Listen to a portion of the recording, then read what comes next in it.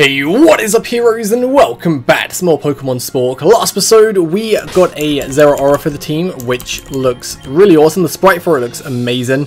We stopped some Deoxys who were trying to attack the space station. Turns out they just wanted the little meteors that changed their form, and we got Deoxys on our team as well. We then took a rocket ship to a disco planet, had a nice little space jam with Palkia and Cialis. We battled Cialis. He looks kind of strange, but we managed to beat him. And the Guardian took all of us to the data vault. Cialis said he'd take us to the data vault, and the Guardian, took us here so we can go explore it and see what the data vault's about. Actually, quite excited. Let's quickly heal up. Okay, and let's go in. Oh, Litwick. The bottom left describes events that could have happened, but didn't. The bottom right has fun facts and info you never knew on people you've met. The top left is trivia that doesn't fit into any specific category. Top right contains info on how this universe works. In the room straight ahead, that's where the manager is. Oh, the manager? Okay, so let's look at events that could have happened. But didn't. We got a lot to do. Jim's gym originally had a lot more rooms. The living room and kitchen were going to be separate, and there would have also been a garage and bedrooms for his family. There would have been one trainer per room, and players would have needed to defeat the trainer in each room to unlock the door to the next. Oh, okay. So I'm guessing this room is maybe what would have happened for the developer to make the gym like that, maybe? Characters that didn't make it into the game. Oh, okay, yeah. Original Dragon Tamer are the original CLS League leaders for every type except Dragon appear in Spork. Some of them are separate characters, some of the original ones are still active gym leaders, and the Elite Four were the first leaders of their types. I had trouble coming up with an original Dragon leader character, although some details were planned. While Drago uses more gentle and elegant looking dragons, the original dragon leader would have used fierce looking dragons like Salamence and Hexorus. Okay. The original dragon leader would have been someone that Drago looked up to, and who passed the position onto Drago after resigning. I like Drago though. It can be assumed that the original dragon leader isn't in Cialis region during the time of the player's vacation. Update, I thought of more details for the original dragon leader when making the side game Delice's Delicious Dreamland. Her name is Ryoko, and she's Drago's aunt. At this point, it's too late to add her into the story, unfortunately. I would have had her come back to Cialis for Corellia's birthday party. Doing so now would mess with the variable associated with talking to people in the birthday party to progress the story, and possibly repeat an event. I consider it canon that she flew back for the party, even though it doesn't happen in the game. Okay, that's good to know. Characters that make the game. Lydian is Isabella's grandmother. Like Isabelle, she has illusionist abilities and taught Isabelle how to use them. Isabelle's powers eventually surpassed Lydian. Okay, she has all 18 gym badges but never challenged the Elite Four. She collected the badges because they're pretty. She would have been battled at Victory Road. She didn't make it into the game because she wasn't much of a character by herself and mainly existed to give more background info on Isabelle. Okay, despite not appearing, her existence and all details about her mentioned here are still canon. The player just doesn't meet her. Okay. Got Porygon. So, Gladys? It's a humanoid robot that was a reference to GLaDOS from Portal. Oh, sweet! Gladys would have served as security for Team Portal, being as strong as an admin. Gladys didn't make it into the game for two reasons. The first is because Team Portal isn't based off the Portal games, so Gladys might give the impression that they are. Second is because she didn't add much to the story other than being a reference and a boss fight. Fair enough, and you got Unknown. So Dance Machine. The Dance Machine would have been at the entrance to DJ Ultra Beat's gym. It was based off daydreams I've had about a Mr. Game & Watch-like machine that fights enemies with dance. Dance off, bro. Enemies would have to copy the Dance Machine's moves exactly or they'd get knocked back. That's pretty cool. Alright, let's go talk to Corellia. So, there are two different routes I considered for Corellia. The one I went with was her trying to gain intel on Team Portal from the inside. The other route I considered was Corellia having our own motives and using Team Portal to reach them. The plan if I went that route was for Corellia to overthrow Pandora in later parts of the story. Oh, that could have been a cool twist. Pandora's goal would have been the same, but Corellia's goal would have been a lot simpler. She wanted to be friends with Hooper. Decided to go with her, being a spy for two reasons. The first is because I was worried going the other route could have taken away screen time and character development from Pandora. Second is because I found the spy route easier to add support and details to. This little room about what could have been is so awesome. It's just nice to know the developers thought process and things that might have been in the game. It's so sweet. Okay, so Verima City concept changed a lot during development. Originally, it was going to be a resort city with multiple districts. The first district would have had Jim's Gym. Jim's Gym is so weird to say, Jim's Gym. While a later district would have had Ashley's. The district Ashley's Gym was going to be in ended up as its own city. The resort concept was also scrapped and used for Innerset Island instead. This led to Verima City being just a small area, renamed to Verima Town. During 1.6's remapping phase, Kirby suggested making a second section of Verima that would be accessed later in the game after, where the Embers were blocking the bridge then. She also suggested adding a training gym to it. So Verima once again had more than one section. Since Rainier is the frontier brain of the Battle Factory, I thought it would be good to make her the training gym leader. With so many Pokemon, she can help trainers out with almost any kind of challenge. I decided to incorporate the early concept of Cianosa being a district of Verima into Spork's lore, which is detailed in a TV at Verima's hotel. They wanted to expand Verima and connect with Cianosa, but had to compromise with Virizium. Fair enough, you got Manaphy here. Okay, so it can be caught with Ivan's permission, but originally Manaphy was going to be obtained as an egg, which would be given by Tristan at the Underwater Hotel after becoming champion. Okay. Fume would have been obtained by breeding Manaphy as in the official games. This was changed to give more life and lore to the Sea Star Society. Makes sense. I was originally going to insert myself into the game. In-game, Ice Cream Sandwich is the original Ice and Fairy leader of the CLS League, but different original leaders of those types were planned. First Fairy leader was going to be an Alolan princess named Crystal. Ooh, Alolan princess sounds cool. Part of the same family as Ace Roller. After coming to CLS, she was still referred to as a princess, though she wouldn't have had any political power in CLS. Like Ice Cream Sandwich, she lived in Crystal Castle and would have been the one to approve trainers for Mega Evolution. The first leader was going to be a bulky hiker who lived in Norau Mountain. Hadn't decided on a name for him yet, when plans were changed. He would use defensive and bulky ice types like Alolan Sandslash and Avalugg. The sprites of me, based on an avatar I used to use, were originally for a different game someone else was making. Won't say the name of the game in case it hasn't been released by the time Spork is finished. It was on a whim I decided to include myself in Spork. So I took Crystal's role and decided to be her replacement as the original Fairy leader. Since details for the original Ice leader weren't complete and I'm an Ice Cream Sandwich, I decided to take his role too. That's awesome, man. Before I came up with the Battle Mall, there were a few other ideas I had for the building at Pre-Morgan Softlands. One of them was Knights of the Round Table. That sounds awesome. Which would have been a group Barker started like the Gentleman's Club. Would have had trainers with names like Surprise and Surname.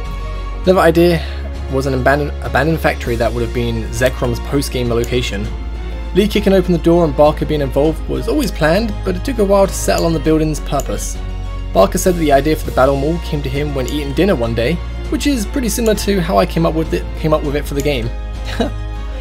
That's sweet, man. Oh man. So this was what was to the right again? The right was fun facts you never knew on people you've met. Okay, fun facts. Oh. Whoa. Oh wow, it's a lot. Alright. We won't talk to everyone, but I'm going to talk to some facts about people I want to know about. So, let's start with Litwick. So, this Litwick has been helping out the Data Vault for a long time. It was under the care of a trainer who was granted access to the Data Vault. That trainer was originally from Ultra Megalopolis, but after seeing how Solgaleo and Lunala could open wormholes, took to dimension hopping as a hobby. She had pale skin with a greyish tint, yellow eyes and purple hair. The same one from Ice Cream Sandwich's dream. Sweet. Friended and caught the Chandelure, who was the mother to this very Litwick, and went along too for that reason. When seeing the Data Vault, Litwick was enthralled. It wanted to stay and learn. This Litwick wasn't really interested in battling, and all parties agreed to let Litwick stay here. The trainer and Chandelure still visit Litwick regularly and go to places together. Litwick's greatest strength is its sense of direction. It isn't really afraid of anything in particular. Final fun fact, Litwick thinks scented candles are cool. Right, I want to know about Cialis. Originally a nomadic civilization, the Sea Stars decided to settle down and plant their roots in the waters under the Sea of Knowledge. They wanted Cialis to be the first official leader of their society, since he'd help out the most with getting everything started. Before then, the Sea Stars didn't have a hierarchy. Meeting humans for the first time was a surprise for the Sea Stars, but they showed them as much hospitality as possible. Humans were just as surprised that the Sea Stars were Pokemon trainers too. Kayla tried one of their monthly tournaments and got to the finals, where she tied with Peach. Though Cialis is the region's first champion, and he's celebrated very much because of that. His path there shouldn't be forgotten. Silas is not undefeated. He didn't beat the Elite Four in his first try. Like Kayla, his battle with Peach ended in a draw, which the league doesn't qualify as a victory. He did later manage to win and become the champion he's known as today. Silas's greatest strength is his leadership. His biggest fear is trusting someone who he shouldn't have trusted. Final fact, Silas's favourite drink is fresh water. Okay. So let's look at Anne. Despite the incident with the Oxys, Anne was already a decent trainer before challenging the league.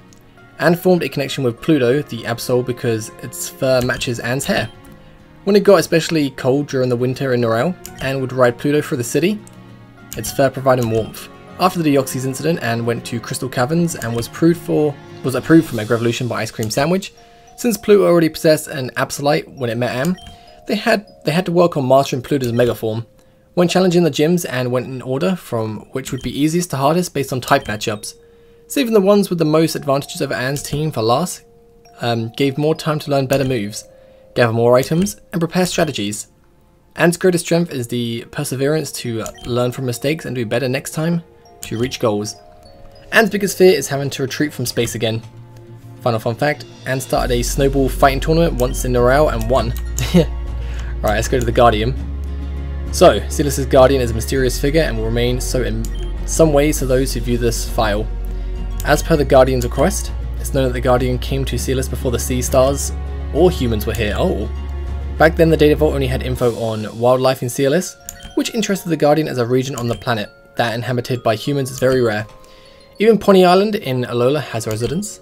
The Guardian used it as a hangout spot and made friends with the Sea Stars when they arrived. The Silas region had a special place in the Guardian's heart, and so the Guardian looks over more than just the data vault now. The Guardian's greatest strength is their guidance over Silas. The Guardian does not have any fears. The Guardian's favourite type is Bug, due to a lot of them having similarities with the Guardian in the mouth and eye department. The Guardian is a big fan of Chelsea's music and has bought all of her albums. Oh, that's nice. Alright. Ice Cream Sandwich. When Ice Cream Sandwich and Chelsea get together and start making puns, they can go on for a very long time. The most infamous example is when they visited the Pokemon Research Institute in Norel. One of the researchers was talking about Magnezone and a pun came to Ice Cream Sandwich's head. If Magnezone could call people, it would be Magnaphone. Chelsea and then the researchers started making puns too. This went on for over an hour and a half. This incident is referred to as the 100 minutes of research paralysis, because in those 100 minutes, no one was doing anything except making puns. Afterwards, some of the researchers wondered whether Ice Cream Sandwich and Chelsea should be allowed in the institute at the same time. Ice Cream Sandwich's greatest strength is her ability to combine words together to make puns.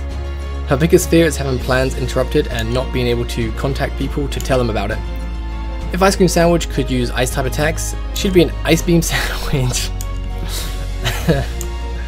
Oh man. Okay, who else should we go for? Right, let's go down a teeny bit. I think we'll do Delicia and Pandora and Emily. Right, let's do Delicia. Delicia is 4 years younger than Felicia. She's always been a big eater, but she's never been a picky eater. Although desserts are by far her favourite, she's willing to try almost anything. She's no less picky with beverages than she is with food. Milkshakes are her favourite. She met her first Pokemon, Lickitung, during a pie eating contest. It was a wild Lickitung that smelled the nearby pies and decided to participate. The final two contestants remaining were Delicia and Lickitung, and Delicia won. Shocked at this, the Lickitung decided to tag along with Delicia. It knew that with Delicia, it would have plenty of opportunities to eat delicious food. Delicia's biggest strength is her appetite, which can come in handy in unexpected places, like when she ate a pillar blocking the underwater hotel's elevator. Oh yeah. Her biggest fear is having to eat vegetables. Oh man, I love vegetables though. The only food group she tends to shy away from. Final fact, although she loves eating, she doesn't know much about cooking. She usually doesn't make her own meals. You know, if you guys like hate vegetables, like I cannot recommend enough. Try cauliflower with cheese. It's just like cheese on like cheesy cauliflower is just, whew, so good. I had some last night. I want some more to be honest. Voltsy and Emily both attended school in their home region, but it wasn't a trainer school. While their parents had no problems with them becoming trainers if they wanted, they thought learning about the world in general first was best. Emily was more outgoing, the more outgoing one. She participated in some school events and also helped advertise them. They had their Pokemon since they were little and have always taken good care of them. Since they spent so much time with their Pokemon and watched plenty of battles growing up, it didn't take long for them to get the hang of being a trainer. If Voltzy had lost before making it to Anne, it's very possible Emily would have been Silas's third champion. Emily's biggest strength is being willing to stand and speak up for the others when they need help. Her biggest fear is getting into a major argument with family. Fun fact, Emily likes to have a variety of types on her team, but if she had to choose a favourite type, it would be normal. Fair enough. And then lastly, Pandora. It's all about style and fashion. She loves anything that glows, shines or sparkles, especially if it's purple or blue. When she was little, Pandora received an egg from her parents as a birthday gift. This egg was from their own Pokemon. It hatched into a shiny Ralts, and everyone was surprised. Pandora had never seen a shiny Pokemon before then, and didn't know they existed. She was worried that the Ralts had a cold. Her parents reassured her that it was fine, and explained that what shiny Pokemon are. Pandora and Ralts became friends quickly, and Pandora had her wardrobe match Ralts' coloration. Her most well-known outfit was designed by Wendy, who Pandora commissioned to make it. Today, Pandora is the most famous model in CLS and also has her own perfume brand. Her Pokemon have appeared with her in many of her photo shoots, and they're just as dazzling as she is. Pandora's greatest strengths are her fashion sense and gentle personality, which complement each other well. Her biggest fear is her clothes getting dirty. Final fun fact, Team Portal's uniforms were designed by Pandora herself, using her knowledge of fashion design from watching Wendy work. That's pretty sweet, man. Right, and the last two are top left is trivia that doesn't fit into any specific category. Top right contains info on how the universe works. And the managers through the top. Okay. Legendary Pokemon in Spork usually have similar lore to the official games, with the main difference being Arceus, Giratina, and Yveltal. Arceus didn't create the universe, no one knows when or how the universe came about.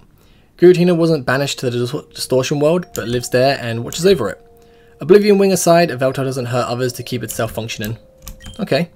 The concept of evil doesn't exist. There are people whose ends don't justify their means, but all have a reason for doing what they do.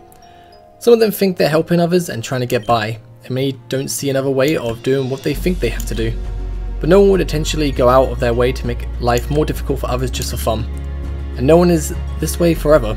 Everyone eventually learns why what they did was wrong. A person as cruel as Ghetsis wouldn't exist here, so in Spork's universe, he's not anywhere close to how he was in the official series. Yeah, Ghetsis was super evil, man. Like, to me, I think the best villains are Giovanni and Ghetsis. Like, if you play Ultra Sun, Ultra Moon in the Rainbow Rocket, bit, Ghetsis literally like threatens to kill like Lily, and then in Black and White 2, if N doesn't come in a second, later, you're dead. Ghetsis almost kills you. Like, that's crazy to think. Like, oh man, Ghetsis is so cool. I've never taken Pokedex entries seriously, not with claims like Macago being 10,000 times hotter than the sun. Oh yeah, that's a bit dumb, but some Pokedex entries mention ghost types as being the spirits of deceased Pokemon or even people. Whether or not this is true, definitely isn't true in Spork. Ghosts are instead their own classification of beings with their own sets of spooky abilities, like how birds can fly. Could Gina be one of them? Whether she is or not, she isn't the spirit of a dead person, since death doesn't exist. Sweet. Babies aren't carried in the stomach, they're formed through tubes instead. These tubes are only visible to the parents and aren't inside of part of the body. I'm unsure if two people are needed for this to happen, or if wanting a child and being able to handle the responsibility are enough. I decided to go with the latter for Spork. Corellia's only parent is Illumia. While Corellia is the only character known to have one parent, I don't imagine it's uncommon, or that one parent has more difficulty than two in raising kids. Pokemon still lay eggs because that's a major part of the breeding mechanic. I wouldn't know if only humans have the tubes or if Pokemon do too. Man, like the Data Vault is such a cool idea. Like, I wish we get more of this in other fan games, just like knowing the lore and just seeing, character development. It's just so sweet, man. Like backstories, oh man, love this game. Carol was mentioned to have stopped aging at 8, and Peach's Data Vault character file mentions that he stopped aging at 9. People don't age forever, they stop when they reach the age that corresponds with their emotional strength. Even the oldest, toughest people stop aging at a certain point. They don't get wrinkles and their bodies don't become weaker. Emotional strength refers to how much difficulty a person is able to handle emotionally. No one will be given more than they're capable of handling. To someone like Carol, the extent of what she'd be able to handle is having to eat food that she dislikes. A much older person may be able to handle having their homes destroyed in a storm and needing to rebuild from scratch. No one ever has to deal with extremely dark subjects like torture or losing a body part, which don't and can't happen. Okay. Death doesn't exist, which means that some events from the official games happen differently in Spork's universe. For example, the Marowak at Pokemon Tower. Instead of it being the ghost of a Marowak that Team Rocket killed, it was a Alola Marowak that got separated from his child. Oh, that's cool. Because of that, and being an unfamiliar environment, it was difficult to calm down. After Team Rocket was cleared from the tower, it did reunite with its child. Pokemon Tower also isn't a graveyard and was instead always the radio tower that it is in Gold, Silver, Crystal and Heart Gold, Soul Silver. Just thinking, with Let's Go Pikachu and Eevee, we've got to go to Lavender Town and you're going to have the whole Sylph Scope thing. It'll be so cool if the ghost isn't, they make it a Alola Marowak. I think that'd be so cool. Like, because obviously it's the ghost of a Marowak. Oh man, I really hope Let's Go Pikachu Eevee do that. Make the ghost Alola. That would be such a cool idea, dude. Oh wow. Graveyards in other regions similarly either don't exist or serve a different purpose.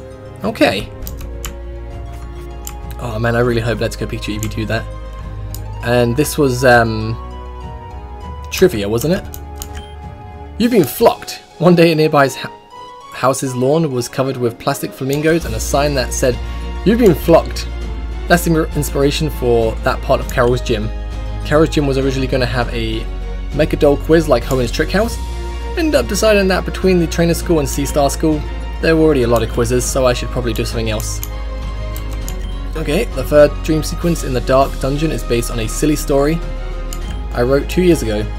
In the story, I was making coffee for someone in an elevator who had a koala, but he left because he forgot something in his car, which was on Neptune. I asked the koala what I should do with the coffee now, and he said, just splash it on somebody, I guess, and vanished. Went to the hotel lobby and someone told me there were freshly baked peanut butter brownies in the kitchen, so I went there and ate some. After that, I went outside and fell asleep in the snow, realizing as I was doing so that I no longer had the coffee. I woke up in a stadium where a rock paper scissors tournament was happening. I got up to the third last round, but my opponent went a second after me. The koala, coffee cup and their animal friends called out my opponent for cheating, and the coffee cup went around with the cheater and won. I was put back in and made it to the finals, where it was me versus the coffee cup. Do you think you'd be sent home because of some pathetic fraud? I'm your real final opponent. We kept picking the same thing and this went on for 10 hours. Gusts of winds were blowing from the intensity of our match. By the end of it, we were on platforms raised up by tornadoes. We passed out from exhaustion. The koala said we both did good. The scene changed to us all eating waffles and would have many more adventures together. In Ice Cream Sandwich's bedroom in the Crystal Castle, there's a dream journal that goes into detail about a dream she had. This dream is also referenced in Litwick's Data Vault character file. This dream I actually had, the only part that was edited for Spork is Elephant being changed to Donphan and Cow being changed to Miltank. Person that looked like a human Chandelier also looked like that in the dream. That's my favourite dream light that I remember having. Oh, sweet. In X and Y, there's an NPC in Perfume Palace who tells you about Hooper if you have it in your party. It says that an organisation once tried to manipulate Hooper's power, but objects that belonged to them suddenly began to disappear. They got scared and hid in their headquarters. Eventually the disappearances stopped, so they went outside. When they went out, they were in the middle of a desert. The dialogue from that event NPC is what Team Portal is based on, but Team Portal isn't intended to be the group mentioned. That happened in the past, while Team Portal was operating in the present. That organisation is treated as non-canon in Spork, because if it did happen, Team Portal would have been repeating another group's mistake. Fair enough, and then we've got CLS last. The Sea Stars come from a short story I wrote in 2011 called Sea Star Society. Peach and Ivan were the characters in this story, but their roles in the short story and in Spork are different. In the story, Peach and Ivan were just friends from school, didn't have any position of authority in the society. Sealy and Park also existed in the story. Sealess and the Soap Room weren't written about, but they were ideas in my head. Never gave a name to the Sea Stars that inspired Sealess, though, and Sealess is just an arrangement of letters that I thought looked nice. Mida is only in Spork and wasn't in the story. In the earliest stages of planning, I hadn't thought to include the Sea Stars yet. Wanted to make the Psychic type Elite Four member an extraterrestrial, and expanding on this is what led me to add the Sea Stars to the game. Oh, that's cool. Right, the manager. Who is the manager? Oh, wait, marble first. And what's this? Another universe fragment. Yeah, what do these universe fragments do? Because we got 3 now? Yeah, we've got 3. Hi, welcome to the Data Vault. My name's Arceus, I'm the manager here. I'm in charge of making sure all info is in the proper section and up to date. Litwick helps me out with that too. Okay. So Arceus is the manager, so what do we do now? Do we leave? I'm ready to go. Alright, but while we're still here, I have a quest. I was wondering if you'd battle with me. Oh, about the Guardian? Couldn't expect me to see all those amazing battles you have and not want to battle you myself. The Champion of Sealess versus the Guardian of Sealess. Let's see which one of us is stronger. Okay. Oh, this background looks sweet. Okay. Right, let's go for a swords dance. And we'll go for a... Oh, I should go for Iron Head. Oops. My bad. It's fine. Alright, let's see. Rabombi. Yeah, we're staying. Go for an Iron Head. Right, we should have another Psychic, and Iron Head can finish you off. So far, so good. Banette. I'm going to stay in. Just go for a multi-attack. Oh, it's Mega Banette. I do love Mega Banette. I think its design looks really cool. Oh, critical hit. Ah, oh, sucks to be you, man. Pavilion, yeah, we'll stay in. Just go for a multi-attack. Nice. Boswell, yeah, we'll just stay in. Multi-attack. Oh, Boswell. Oh, we live with little teeny weeny bit of HP. Oh, nice. Savali, man. Savali is my guy. Just too good. Oh, last Pokemon. Oh, a shiny Shuckle. Shuckle is rock and bug, right? Flinch. Toxic. Oh, come on. Live 1 poison. Oh, yes. You just got swept by Savali. Oh, let's go. That was the most incredible battle I've had since I battled Sealess. For me, it was alright. It was alright. Wonder how much more you'll be able to accomplish with that kind of battling. I think everyone else is ready too. So let's head to the Sea Star Shrine. So we got Sealess' speech, haven't we? It's Sealess! Sealess is back! Sure, it's been a while, hasn't it? I know a lot happened while I was away. Most notably, the vacant champion position was filled twice. This has been so long that some of you might have only heard stories about me. But I'm the real Sealess. And I'm finally back. Sorry for being away for all that time. I wasn't supposed to say anything about where I was going, but I'll tell you all about that adventure sometime soon. On to the important topics for this meeting. Even though I'm back for good now, Ivan will remain the representative of the Sea Star Society. I don't think it would be fair to take away something I gave him after coming back. I'll be his advisor though, if he needs me. I already told some of you this, but I also don't plan on reclaiming my championship title. The current champion has already defeated me anyway. Voltsy even beat Sealess? That's right, Voltsy is a great champion.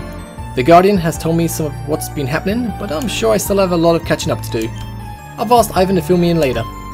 And that about covers it. I'm looking forward to getting back into the community, and I hope you've all been doing well. For now, this meeting is dismissed. Hope that speech wasn't underwhelming. It was fine, Sealess. I think more than anything, we're all happy to see you back. Definitely. I'd love to hear about your adventures. So would I. And if you'd like to listen, I can tell you about my own journey of self-improvement sometime. It's been a long trip, and I'm sure it's been exhausting at times. You're welcome to the rest of the Pokemon Center anytime. I'll take all 3 of you up on that, but first, there was something else I wanted to address. Voltsy, for everything you've done, I grant you permission to access the Soap Room. That reminds me, I'd also like to grant all of you permission to catch Manaphy and Fiona in Celian Park. And whenever you want to come back to the Data Vault, just let me know. I'll be waiting here. So, what are you all going to do next? We're going to the Soap Room, obviously. Our vacation isn't over yet. I'd like to do some training, and then I'm coming for your champion title, Voltsy. I'll have to get back to work, both on my machines and my gym. And since we're up and running again, I'll be resuming progress at Area S1. Krylia, would you like to join the team? I'd love to. We need to decide what direction Team Portal should go from here on out. We won't cause any more trouble, but I don't want to disband either. I've got to set up for the Battle Frontier. It's about time for it to open. Shouldn't you be coming too, Brutus? That's right, I completely forgot. Brutus is a Frontier Brain? I am. That's what Peach almost mentioned as me being recently appointed as. I'll be in charge of the battle tower. Considering all you guys have done, I guess it's okay for you to know that. Other than us and Rainier, Natalie will have the battle cloud and Kayla will have the battle VR. Ice cream sundae. We'll get ice cream sundaes while we're getting set up. Seems like you will still have a lot to do. Best of luck to every one of us. Congratulations, you've reached the end of the main story for Pokemon Spork. You can now search for legendaries, rematch every character, and do the Battle Frontier after a small quest. Okay, the notepad file was, yep. Legendary side quests and rematch location in the game folder will help you find them. Oh. Alright. Well. I think I'll let the credits roll. And if we can go to the soap room, we'll go to the soap room and see what's in there. But, man, this game was really good. I really enjoyed this. Like, I thought it might be like a bit like Reborn Rejuvenation, because I heard it was going to be really difficult. And when I first did, I played this game before it was finished, like a year ago. I did a little, showcase of the first, hour or so. Had a bit of trouble with it. I think it's because of my starter and just getting destroyed by trainers. But difficulty was pretty awesome. I feel like after getting Silvally was a bit too OP, but man, I love using Silvally. It's like the first time I actually properly used one, and now I just want to keep using more and more because they're so good. But this game was fantastic. Like, story was awesome. Like, just the region, everything was awesome. Characters are awesome. Music is awesome. Just, oh man, really did enjoy this game, and looks like credits are done. Sweet. Is the soap room back here? I think it is. Shrine Guard, okay. Oh, we got Latias and Latioses. Got Kyogre.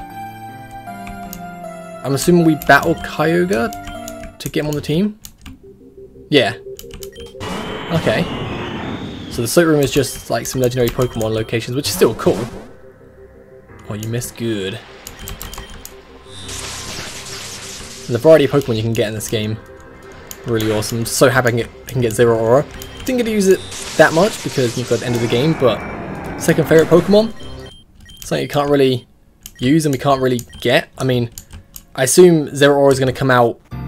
I think it's out now, but only if you saw the movie in Japan. But I feel like the movie is going to come out in the UK November-ish. That's when I Choose You came out. So once that gets announced, I'm definitely going to see that in cinema. And hopefully I'm hoping we get like another TCG card, because when I saw I Choose You, I got like a really cool Ash Pikachu or Ash Hat Pikachu card, which is part of my collection. I've got every single Ash Hat Pikachu trading card, which, oh man, so hard to get because the annoying thing is, it's a long story, it doesn't really matter, but I really hope we get like a Zero Aura card. But if you get Zero Aura in-game, then that's just as good. Just as good. Anyway, I've really enjoyed Spork. I'm not going to do the Battle Frontier because people might hate me for this, but I really hate the Battle Frontier. Like, everyone loved it in Emerald. I was like, don't like it. Didn't do it in Diamond, Pearl, Platinum. And when Auraz, didn't have the Battle Frontier, I didn't care. I was like, cool, don't care, don't like it anyway. So I don't something about the Battle Frontier I've just never been a fan of. But yeah, like the main story for this was fantastic. I really did enjoy it, and hopefully you guys enjoy this as well. I've got many other things planned. We'll be doing, but yeah, this game up there with one of the best ones, man. I love this game. So good, so good. But thank you guys for watching. Have a great day. Peace.